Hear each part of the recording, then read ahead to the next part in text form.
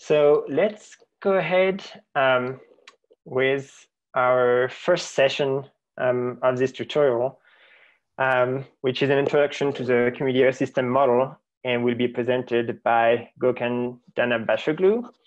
Gokhan is the current CESM Chief Scientist, a senior scientist in the oceanography section, and a past co-chair of the CESM Ocean Model Working Group. The general subjects in his research are understanding the role of the oceans in the Earth's climate system and computational modeling of the ocean as geophysical fluid. And he will be giving this session. Thank you, Gokhan, for doing this. Thank you, Gunter. So I'll go ahead and start. Well, I would like to welcome everybody first to the CESM tutorial, and it's a virtual one, as Gunter indicated. And it's unfortunate because this tutorial is particularly very useful to early career scientists, both to learn about CESM and also to sort of establish connections, both with each other and also with the NCAR scientists or CESM scientists in general. So unfortunate that we are having this in a virtual environment, and we are hoping that everybody will essentially come to an in-person meeting, hopefully next year, related to CESM, perhaps an annual workshop or a working group meeting, or maybe next year's tutorial participation. So in any case, I would like to essentially provide you some very high-level introduction to the Community Earth System model, also known as CESM. So what I would like to do, as Gunter indicated, everybody's background is quite different in this tutorial. So I would like to essentially provide a brief introduction to global Earth system models and what CESM is within that context. Then I would like to briefly mention a few of our efforts on coupled model intercomparison project, phase 6, that's CMIP 6. And I'm pretty sure that you all heard about CMIP and what it's all about. And I would like to then provide some updates on our ongoing activities. And the later part of the talk, the last part of the talk, will be more on the future-looking side. What are we doing with respect to our next model version towards CESM 3? And I would like to mention many things here, at least introduce them to you, even if you are not necessarily interested in right now. At least it'll be in your mind, you'll remember that certain things existed in CESM or exist in CESM, so that in case you need them in the future, you can essentially come back to CESM and try to figure out what those things were. So I'll try to provide brief introductions on those aspects as well.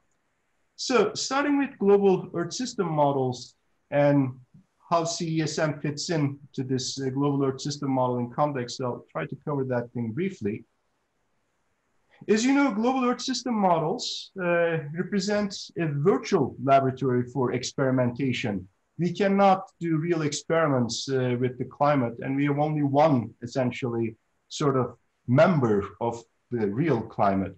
So global Earth system models provide a laboratory framework or numerical laboratory framework to improve our scientific understanding of observed events or climate change, and this can be historical or paleoclimate. We can use the models to simulate future climate change and its impacts. Another example is essentially we can use them to make predictions of weather, and more on the side of right now, that's in actually emerging science area, on climate, or perhaps more correctly, Earth system variability and predictability or prediction. And this, the time frame for that effort covers from subseasonal to all the way to decadal time scales. And these are essentially mostly referring to initialized Earth system predictions. So global Earth system models use physical equations. And in terms of, with respect to the ocean and the atmosphere, for example, they would be Navier-Stokes equations from fluid dynamics. They use those equations to simulate key fields and processes in the atmosphere, ocean, land, sea ice, and land ice. These equations, of course, these are continuous equations, but they are discretized on a model grid. And an example is shown here. This is a regular lat-long grid. I'm not going to go into problems associated with such regular lat-long grids, but all these equations are discretized, and you end up essentially solving these equations at particular grid points, and they can be staggered or non-staggered. There are various methods to do that. Simply because it's impossible to solve these equations at really small spatial scales, it is just too costly. We end up discretizing these equations on grids, usually order 1 degree in the horizontal. So that's corresponding to order 100 kilometer resolution. That's for most of the modeling centers, 100 kilometers is sort of the workhorse model resolution.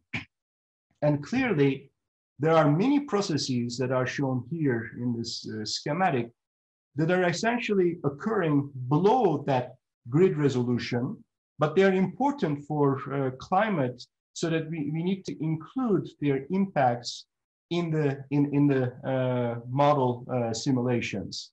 And the way to do that, what we call them essentially parametrizations. These processes that are listed here, most of them are essentially represented in terms of resolved physics, and their impacts are incorporated into the model equations as parametrizations. For example, we don't use molecular diffusivity or viscosity.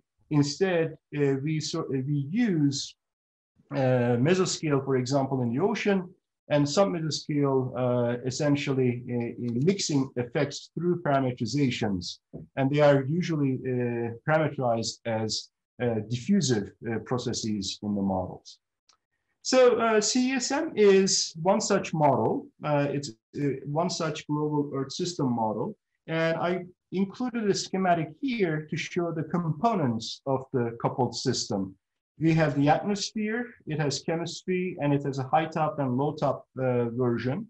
We have the sea ice model, we have a land ice model, we have an ocean model, and it includes marine biogeochemistry. We have a model for incorporating the impacts of surface waves. River runoff model exists. And finally, we have the land model. And land model also has a biogeochemistry component. These individual model components exchange both states and fluxes through a coupler. So they communicate through each other. For example, land model waves its sort of wave information to the ocean model, and ocean model uses that wave information, for example, to parameterize or to incorporate the impacts of Langmuir mixing. And external forcing, such as greenhouse gases, anthropogenic aerosols, volcanic eruptions, and solar variability, are essentially incorporated through the atmospheric model component usually. We have in the ocean model, we can also account for geothermal heating, but in our regular applications, we do not use that feature.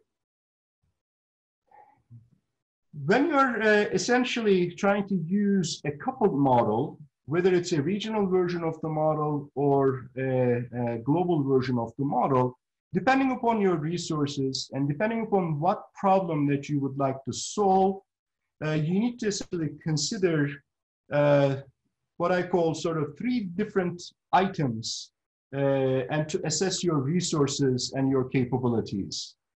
The upper charts here refer to evolving model complexity. Coupled sort of modeling initially started as just atmosphere-ocean 2-component system, and that's sort of in mid-1960s to late 1960s. And you can see that over the years, they evolved a lot. They included many additional components, such as the sea ice components, ice sheet recently, and marine ecosystems. They're all included. So there is an increased complexity in terms of additional model components. But if you look at the upper right panel here, not only additional component models came on board, but each component model also increased in their complexity. So hopefully you won't hear, I'm at home in the basement and they're cutting our yard or grass out there. So there will be some noise coming from that. So each individual component, this is actually showing as a function of time, the model complexity. And for example, if you look at the atmosphere, there were very few features in the atmospheric model in early days. And as you can see by the thickness of these shades, they increased in their complexity as well. So this essentially increases the cost and puts more pressure on your resources. Another thing that you need to consider, depending upon what problem, what science question that you would like to answer, is to consider how many ensemble members you would like to essentially perform to essentially entertain or to determine your signal to noise ratio. And I'll show you one example of that thing later in the talk. You can start with, this is sort of, I mean, in the weather scale, it's going to be the so-called butterfly effect.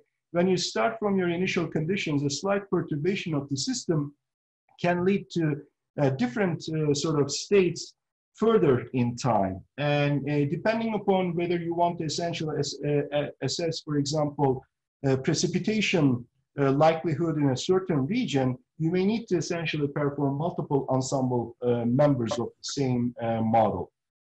And another constraint that, or another thing that you need to consider, what resolution you would like to use in your study. And this is essentially showing 4 different atmospheric model resolutions. T stands for triangular spectral truncation.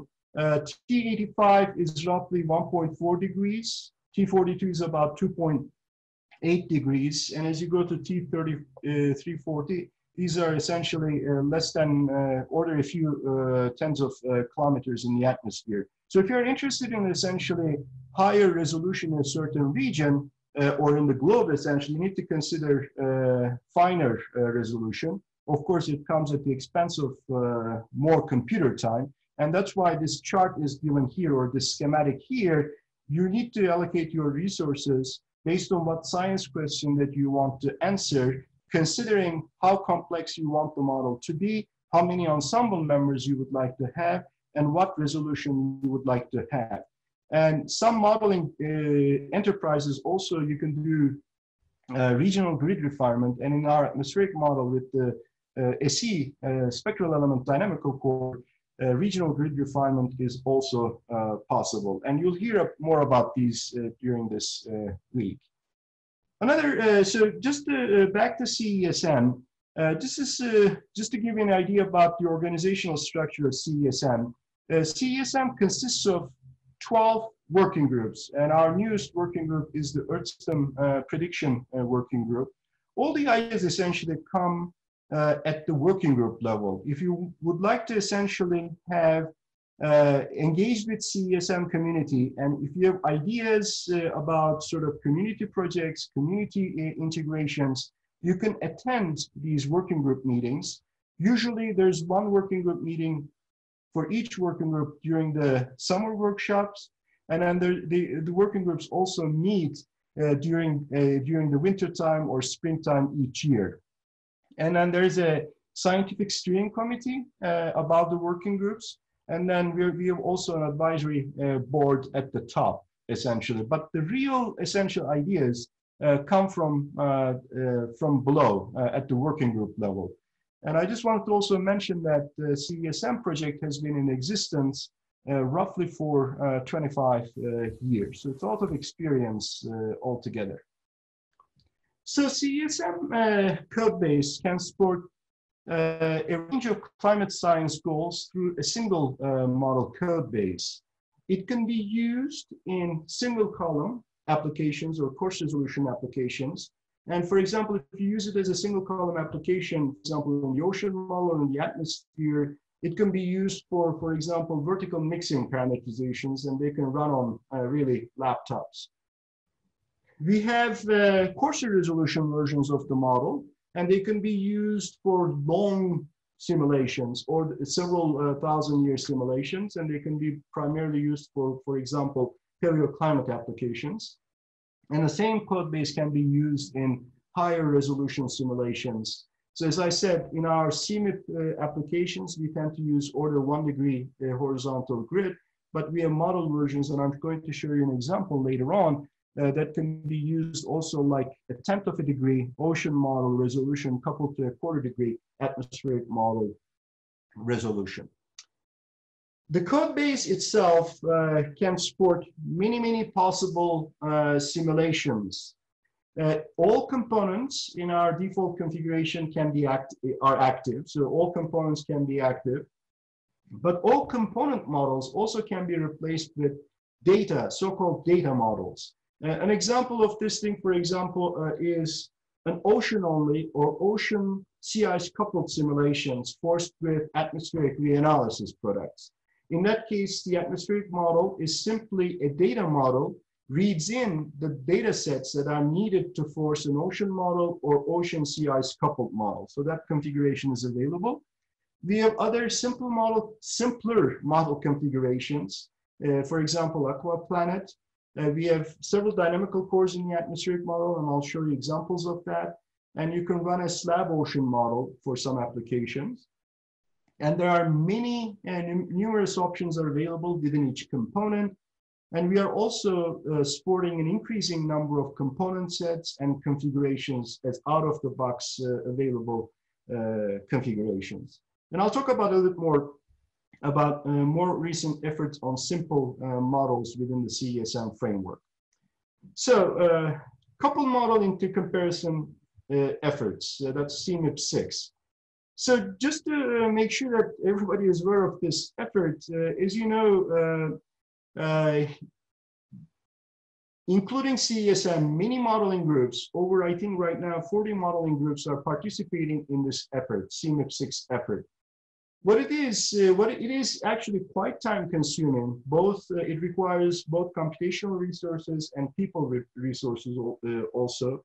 It essentially involves at the core so-called DEC simulation, that stands for Diagnostic Evaluation Characterization of Clima. It requires essentially each modeling group, participating modeling group, it's like an entry card. You need to run over 500 years at least a pre-industrial control simulation, 1% CO2 increase experiment, instantaneous quadrupling of the carbon dioxide concentration, and AMIP. These are atmosphere-only simulations. In addition to that, CMIP is designed to address certain scientific questions, and it has certain themes. And these themes are given here: systematic model biases, and you can try to address those. There are certain studies looking into variability, predictability, predictions, and future scenarios. And you can also look at response to, for example, external forcing. And around those themes, there are so-called endorsed model intercomparison projects. And there are many of them. And CESM actually participated. Some of you may be familiar with these model intercomparison projects. CESM participated in about 20 plus intercomparison projects. And we provided essentially two sets of model simulations for CMIP6. The first, more extensive set uses our nominal 1 degree horizontal model resolution. And we participated both with low top, with limited chemistry, that's the CAM6 model version, Community Atmosphere Model version 6. And then we also participated with higher top, with more extensive chemistry model version for the atmospheric component. That's the WACCM, Whole Atmospheric Community Climate Model. For, as I said, for cheaper applications, for maybe paleo studies that can be used for paleo applications, we also participated and created and participated a 2 degree atmospheric model version. All the other components are using the same. There's like the ocean and the sea ice models are still using 1 degree atmospheric model, 1 degree horizontal resolution, but the atmospheric model is at 2 degree resolution here. And these are all available to the community. And if you're interested in learning more about these solutions, we have actually an AGU CESM virtual special issue. We are expecting total 70 manuscripts for this purpose. 40 of them are already published or submitted, and you can essentially go to this website and then find all of these manuscripts. The ones that are published, they have a DOI number, The ones that are still in review, they are also available, and you can get their PDF copies here. And the primary overview manuscript is the Community Earth System Model version 2. I was the lead author for that, and that has been available from the website as well. So I don't want to spend too much time on this, but in case you hear about this, and you probably heard about this thing, most of the new, well, I shouldn't say most, quite a few of the newer model versions, not just CESM, but other models, couple models from other modeling groups as well, they are essentially producing a larger equilibrium climate sensitivity than their previous versions. And for those of you who are not familiar with what equilibrium climate sensitivity is, it simply represents equilibrium change in surface temperature when CO2 is doubled. So you take the pre-industrial control simulation, it has a certain level of CO2, you double it, you run it to equilibrium, and then when you, at equilibrium, you look at your surface temperature, you difference it from the beginning state or the pre-industrial level, and that gives you the equilibrium climate sensitivity. In practice, of course, it's not possible to run it for thousands of years, these models. They take too many resources. So you try to come up with an estimate. And I just, this is a chart from a paper by Jerry Neal et al. It shows equilibrium climate sensitivity as a function of transient climate response. Transient climate response is a lot easier to obtain, and perhaps it's more relevant for society. It simply represents, you run 1% CO2 increase experiments, and you look at your surface temperature at the time of CO2 doubling and difference it from the original state, and that is the transient climate response. The bottom line here is that in all the older versions of the models, equilibrium climate sensitivity was not really larger than 4.5 degrees. And in the new model versions, they are now in excess of 4.5, in fact, over 5 degrees in quite a few of the models. And sort of I circled the CESM solutions here. And there's no single sort of silver bullet why this increase happened. What we found is essentially in our studies, small changes to cloud microphysics and boundary layer parameters can essentially lead to these increases in equilibrium climate sensitivity. And what happens over the southern ocean latitudes appear to be quite important regarding cloud feedbacks. So I'm sure that you either heard about this thing or you'll hear more about it. Another plot that I wanted to show you is a model performance summary. This is coming from our climate model analysis toolkit developed by Can Fasula, and this is available. And what it shows here is that in the horizontal axis here, it shows a bunch of models participating in CMIP6. And in the vertical axis here, it shows about 20 or so atmospheric or surface fields. And they are essentially compared to available observations or reanalysis products in terms of their mean, in terms of their annual cycle or seasonal variability rather, and sort of intra-annual time scales as well are included. And energy, water, and dynamical variables are included here, and they are color-coded. For example, orange variables represent energy-related fields, long-wave net, short-wave net at the surface. So in this, and there's some kind of, based on this comparison, how good the comparison is, there's a score assigned to it. You want to be on the red side here. Blue numbers or green numbers, especially blue numbers, are not so good. So I just wanted to essentially highlight that in the top 10, roughly, I believe, our 4 CESM contributions are highly rated, meaning that the CESM model simulations are among the top coupled model simulations in representing observations based on observational-based analysis or results or reanalysis products. So it's quite good for CESM. And this is available also in a paper by Can Fasula.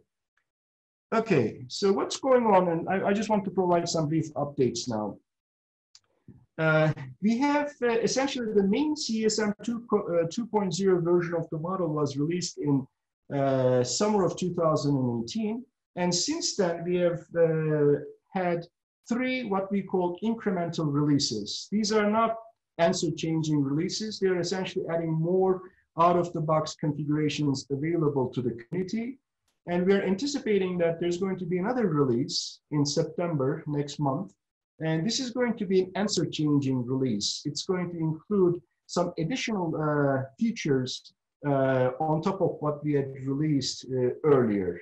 And there are some changes in the land model or new functionalities, for example. And then the ocean model is going to also include a version of its new ocean component, modular ocean model version 6, that's MOM 6. And I'll mention a slide, show a slide on that at the end. Another, as I indicated, we have newly formed a new working group, Earth System Prediction Working Group.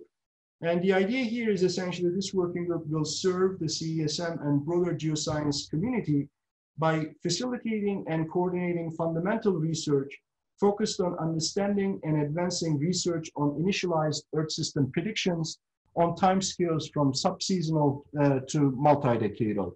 And we will perform large ensembles of initialized predictions that cannot be afforded by the individual PI. And they, just like our CESM1 large ensemble or CESM1 decadal prediction large ensemble, they'll be available to the community.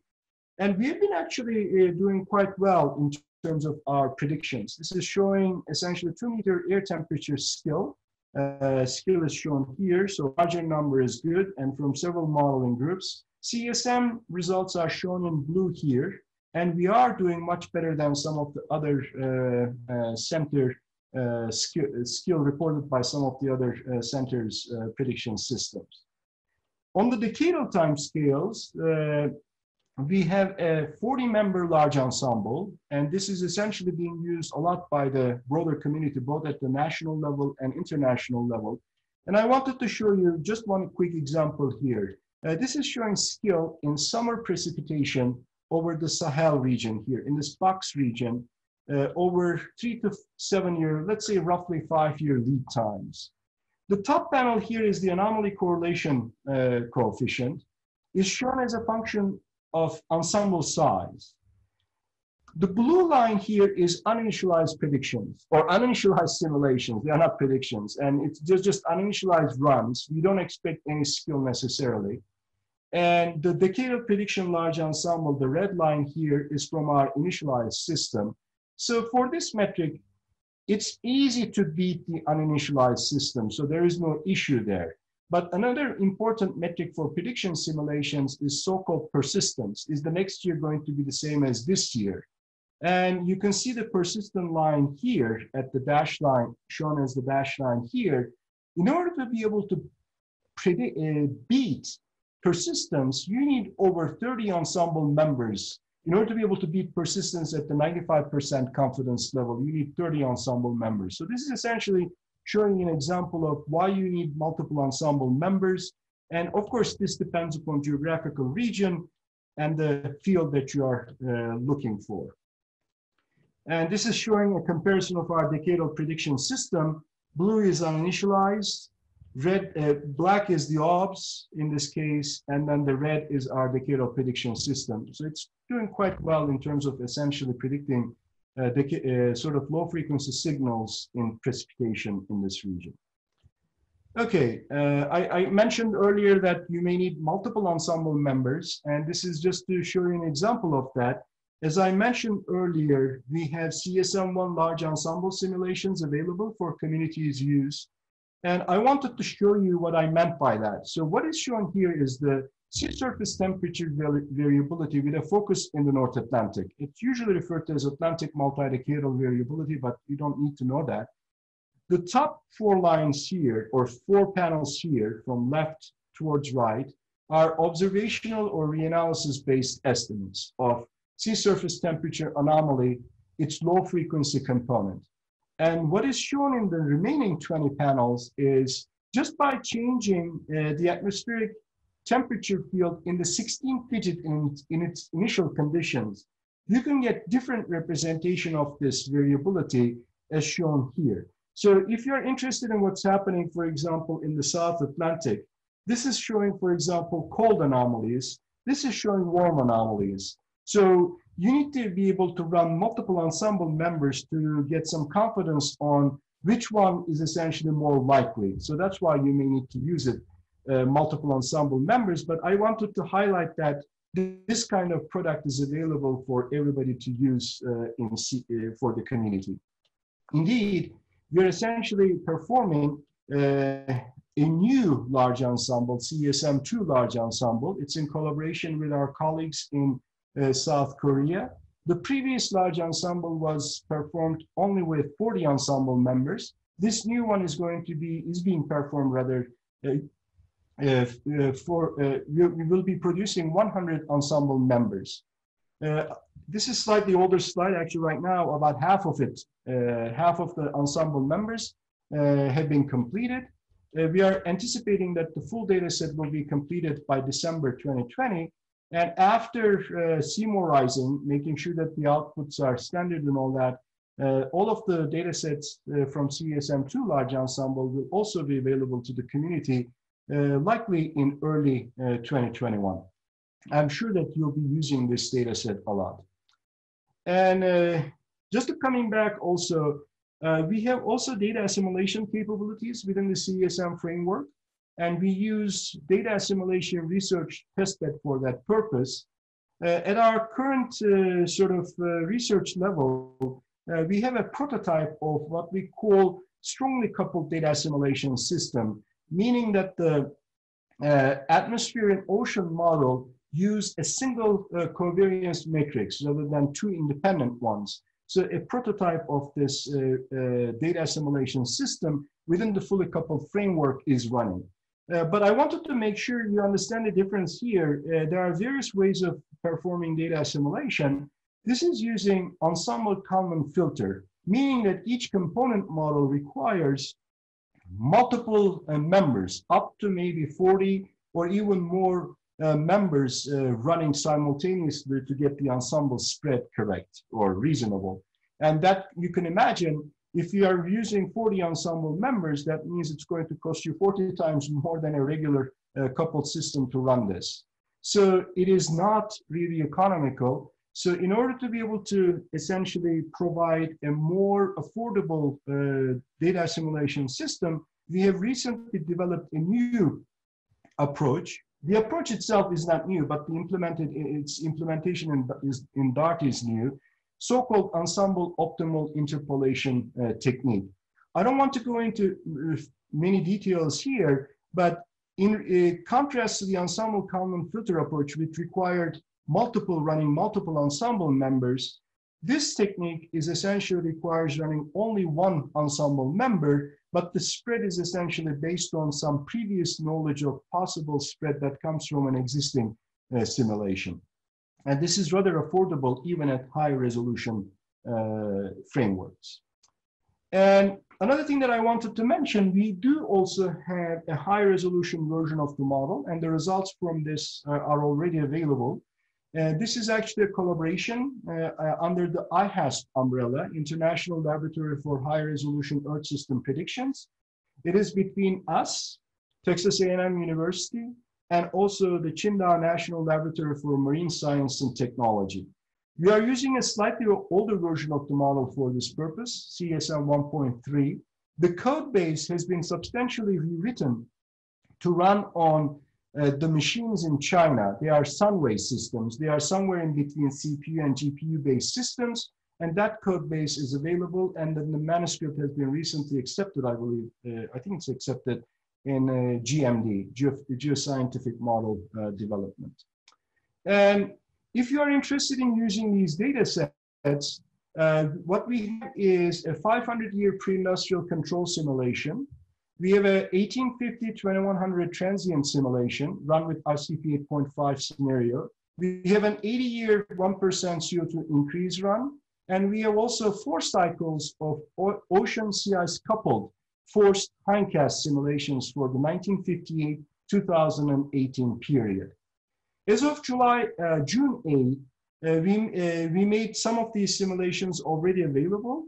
I should also mention that we have also completed contributions for HiResMed, a 130-year 1950 control 1950-2050 transient simulation, and 1950-2050 just atmosphere only simulation. And it's corresponding low resolution simulations are also available. So some of the simulations were made available, solutions available on June 8th. The rest of the data sets will be available by the end of this year. And there's a manuscript already just submitted, actually. You can find that manuscript from the IHASP website. If you type IHASP on Google, you'll get to that web page. Okay, towards CESM 3. So this is the last part of the talk. And I just wanted to give you an idea about where we are going in our model. So we are essentially developing idealized modeling toolkits. This is going to make it a lot easier to essentially know what idealized model configurations available within CESM. We'll be also developing some new idealized model configurations, such as extensions of the single column ocean model, what I call pencil model, that'll be hopefully including the Ekman component as well. But it is going to be essentially a nice framework to figure out what's going on with CESM simple modeling efforts. We are recently essentially looking into increasing our standard atmospheric model resolution higher than what it is already. And also not only increasing the vertical resolution, but also we would like to increase the model top.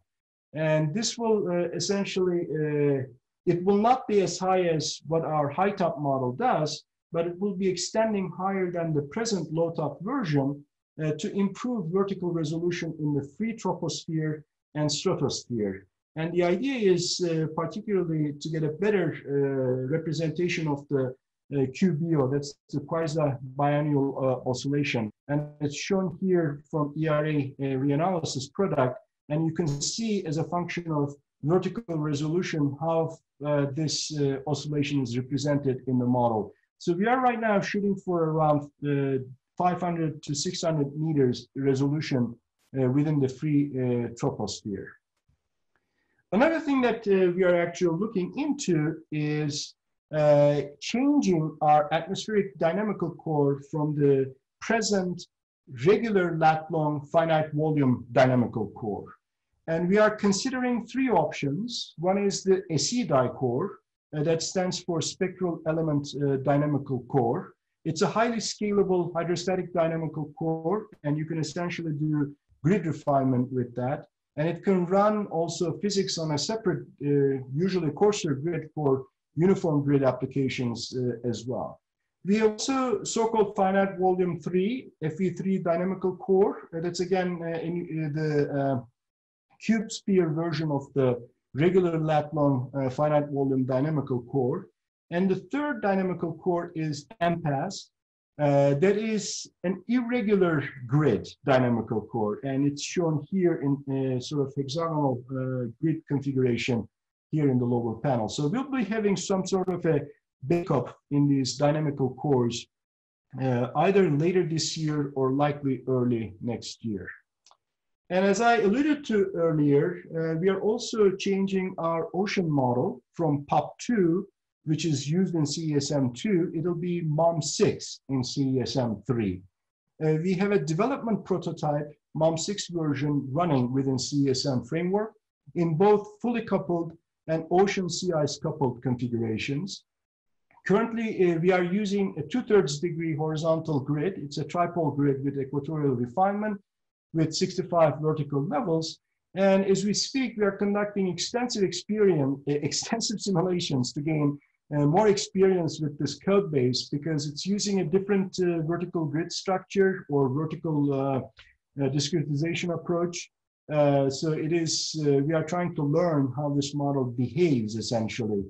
Lots of documentation and training opportunities are possible. We are conducting webinars to sort of make sure that people know about this thing.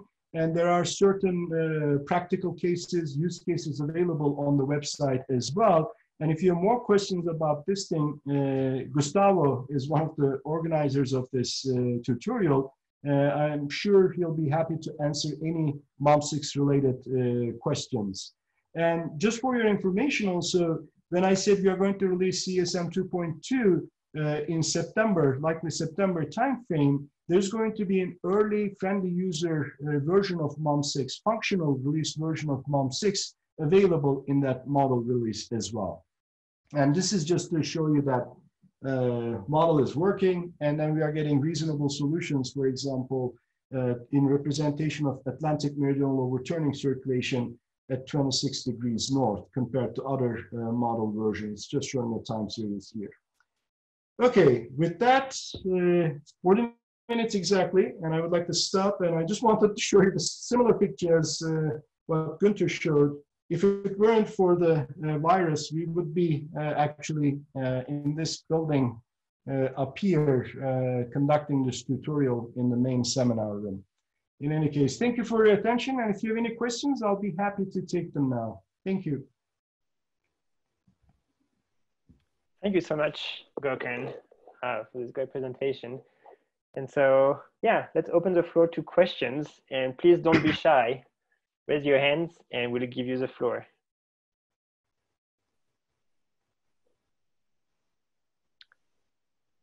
And, you know, for you to take the time to think of a question, I will ask the first question, simple question, hopefully. Are the previous version of CESM now becoming obsolete? Well, not quite, because we are still supporting. In fact, we changed our recent data policy to support some of the earlier code versions, going all the way back to CCSM 4, roughly 10 years ago. And there are several reasons for that. As university users, like graduate students and all that stuff, work with their older versions of the model, we would like to keep that support going so that PhD students can actually finish their thesis. And we're also made aware that some of the older versions are still used heavily by the university community. And so that's one reason. The second reason is that CESM 1, for example, decadal predictions and the large ensembles are still using CESM 1.1 code base. And that's roughly 10 years old. And that they are also being still supported. And similarly, our high-res simulation CESM 1.3, almost 8 years or 9 years old, and we are still supporting that because that's the only high-res version that we have right now. So they are, I guess the short answer is, yes, we are supporting the older versions within reason though. All right, so we have a couple of questions. Marta, go ahead, unmute yourself and ask your question. Hi, yeah, so, well, that's a question I asked you, Günther, on my email, because I'm curious about how you do coupling. And one thing, the question I have is that if you're using different initial conditions, for instance, ocean reanalysis and atmospheric reanalysis, how do you make sure that those initial conditions are consistent? Do you like use a protocol? Do you check that before? Unfortunately, we don't have anything automated at this point. And you need to be really careful as a user how to do that. For example, from the ocean side, if the DA product, reanalysis product, is performed using our ocean model, then there is no issue because then it's done in a consistent way. However, we have also, in fact, I've done that in the past as well. If you would like to take, for example, GFDL's data assimilation system and bring the ocean initial state to our version of the model, you need to make sure that the bottom topographies, for example, match. You need to make sure that the temperature and salinity are properly filled in case there's a new sort of ocean, ocean regions due to changes in bottom topography. But more importantly, you need to obey, for example, in the ocean model, barotropic baroclinic split. You need to make sure that the vertical integral of baroclinic mode is essentially 0, and the vertically integrated total velocity adds up to the barotropic mode. And you have to, unfortunately, do those things offline and make sure that everything is consistent. I mean, you can imagine that every system is different, so there is no easy way to do that. Does that answer the question? Yeah, but It answers partly you have the question. If you're using, for instance, if you have different, you get the data for the atmospheric part from a reanalysis, but then the data for the ocean part from another reanalysis, and you also need to do some checks to make sure that they both match. Yes, I mean, that's a big issue. I mean, right now we are dealing with something similar to, regardless of what you do in that case, since the two reanalysis products are not the same. And that's why we are, I showed that slide on coupled data assimilation. That's one of the ways that you can avoid inconsistency between the two systems. And I think whatever you do, there's going to be some kind of initialization shock of the system that you need to essentially be careful in the interpretation of early part of the results. And it'll likely end up you'll end up likely using bias correction for that purpose. Okay, Maribeth?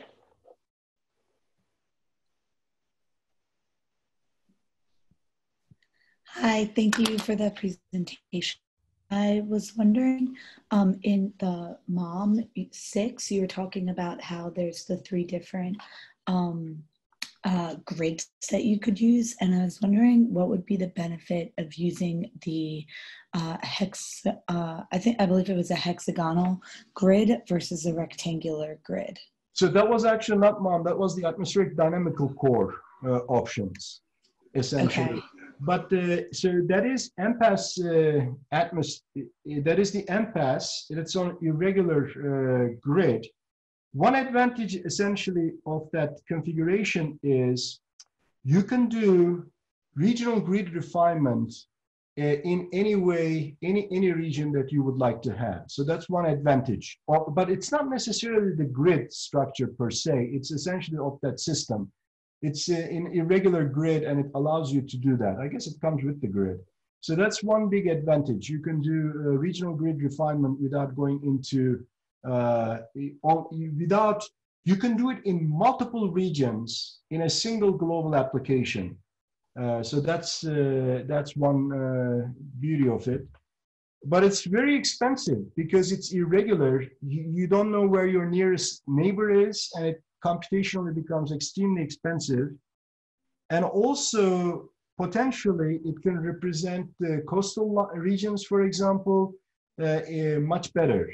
You can essentially, for example, you can do grid refinement in, let's say, in Gibraltar region. You can put a lot of grid there with large, higher grid resolution, and then make it coarser, so it will essentially adjust the coastal regions or adapt the coastal regions a lot better.